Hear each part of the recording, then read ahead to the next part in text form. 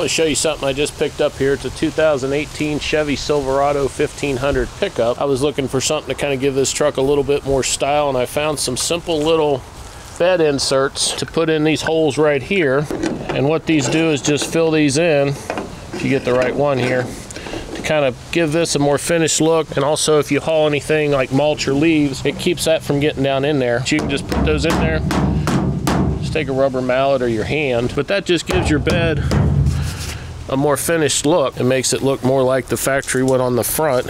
These are removable if you ever need to put something in there. That just gives your front and back a better finished look. If you're interested in something like this, I'll put a link down in the description for you to check it out. Pretty inexpensive for a nice simple finished look on your Silverado or GMC 1500 or 2500.